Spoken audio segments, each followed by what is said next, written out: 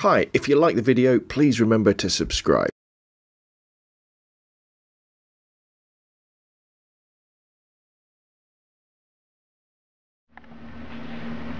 Hi, it's Rob from robnonphoto.com with a nice quick video of the Olympus Mju 2, or Stylus Epic as it's also known as in America and different places, which is a lovely 35mm ultra compact film camera that is worth looking out for at car boot sales, thrift sales, garage sales, this sort of stuff. It's very easy to overlook these little cameras because they look very, very similar to the much cheaper and inferior cousins with zoom lenses and inferior lenses, but this is a very special beast indeed, and let me show you why when I pull back the cover.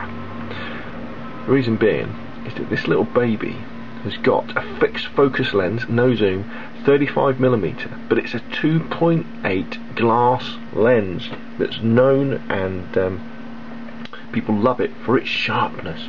Normally on little compacts they have zoom lenses that are okay, but are a little bit slow, they don't let in much light, but with this Olympus we've got a 35mm 2.8 lens that lets in lots of light but is known for its sharpness.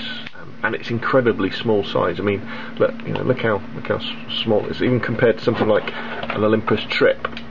You know, see how small the Mju 2 or Stylus Epic really is. Basically, it's a fully automatic camera, no manual controls here. Weatherproof as well. You open it up, you compose your shot. Don't know whether you'll be able to see through the viewfinder.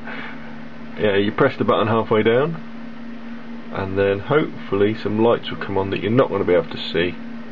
No, they'll tell you whether it's gained focus and whether the flash needs to come on. And one of the little tricks of the trade is there's only two buttons on the back. One does the remote timer, and one does the controls. If you press both of them together,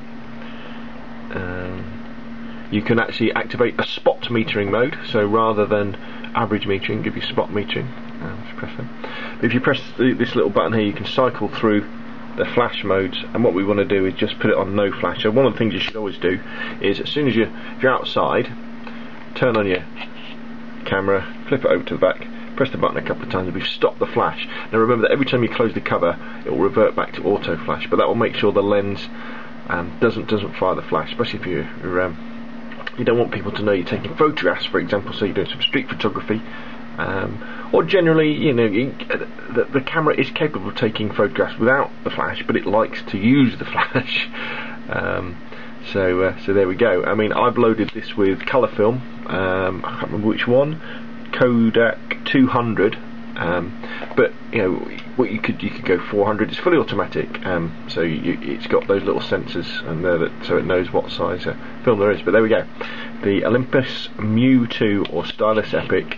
Look out for it at car boot sales. Again, it's easy to get overlooked with boxes of lots of other cheaper inferior cameras, and if you can pick one up, grab it while you can. I picked this one up for $5, and they go for a lot more of that on eBay. In fact, you know, the only reason I probably look on eBay is to sell one, not to buy one, because they tend to go for a good few quid. But a lovely little 35mm camera, and I'm really looking forward to seeing the shots that come out with it. Well, my name's Rob from robnonphoto.com with the Olympus Mju 2 or Olympus Stylus Epic. Thanks for watching.